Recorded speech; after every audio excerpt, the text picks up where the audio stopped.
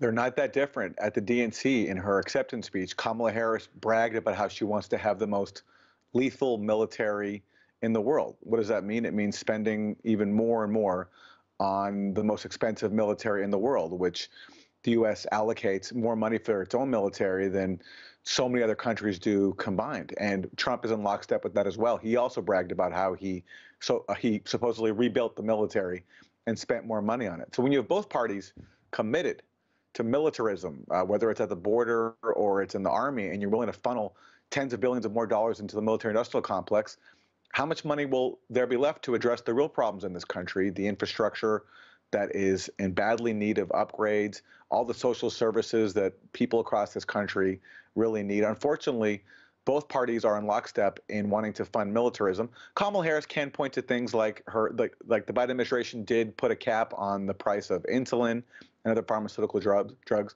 That's important.